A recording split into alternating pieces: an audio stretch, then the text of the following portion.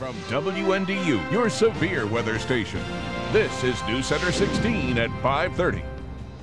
The Sisters of the Holy Cross are showing their commitment to prevent the soiling of the earth. Today, the Sisters of the Holy Cross and the ecological solution company JFNew celebrated the completion of the River Bank Stabilization Project. The project began after the congregation noticed sediment and erosion issues on the north bank of the St. Joseph River. They applied for and received partial funding through a grant from the Great Lakes Commission.